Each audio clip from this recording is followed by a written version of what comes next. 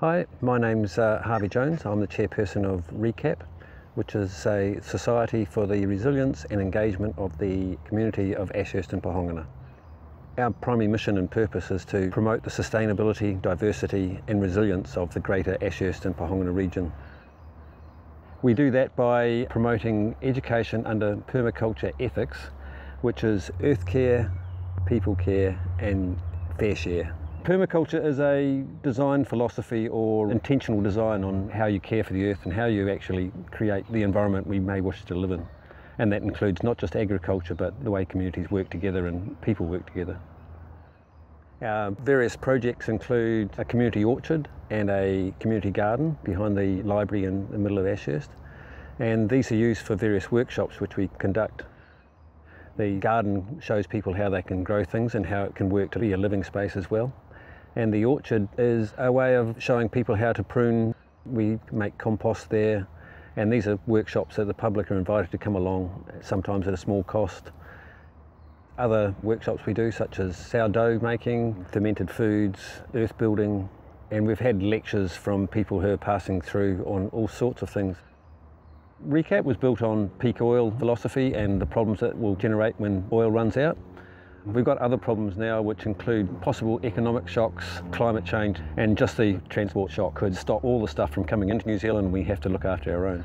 So our purposes cover disaster preparedness and how we deal with that and how we look after the people here, the people around us and the environment we live in.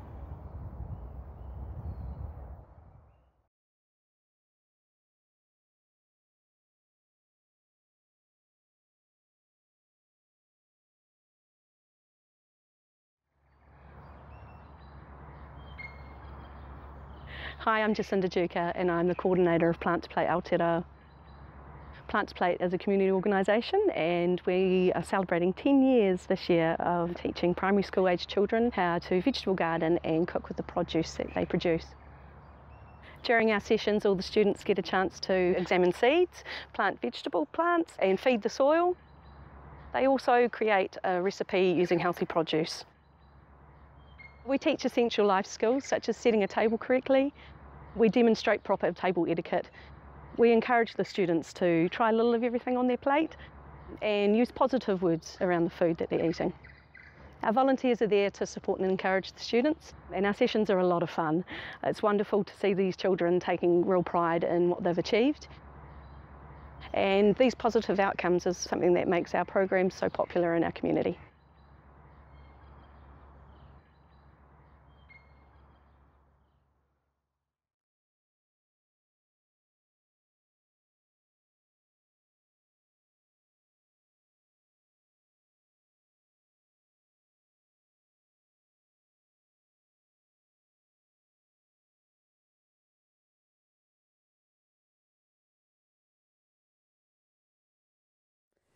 My name's Janet Wilson. I'm part of a group that's now known as the Ruahine Whio Protectors. Approximately 8 different groups that are involved with predator trapping to help protect the blue ducks and the Ruahines. The Whio is a really special duck. It's a torrent duck, which means it lives in rapidly flowing water, so it's a whitewater specialist. And even when they're tiny little ducklings, they'll hatch out and be on the water bobbling around. The time when they're the most vulnerable is when they're on the nest. So stoats are highly attracted to the smell of a Whio nest. They're very hard to count, but they estimate between 2,500 to 3,000 of them. They're only in New Zealand, they're an endemic bird, probably 6 pairs in this Arua Valley here.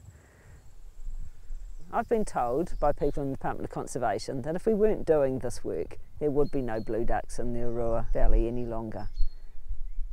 The process for volunteering is to contact me. I'll ask you some questions, I'll assess how competent you seem. I'll probably set up a trip, either I come with you or you'll go out with another experienced volunteer. If you come with tramping or hunting experience and a capable bush person already with the right gear, then you're very welcome. I'm also happy to provide some training or to point you in the direction of a tramping or hunting club so you can gain that experience. We provide all the training you need to do traps, but you need to be able to look after yourself out in the bush.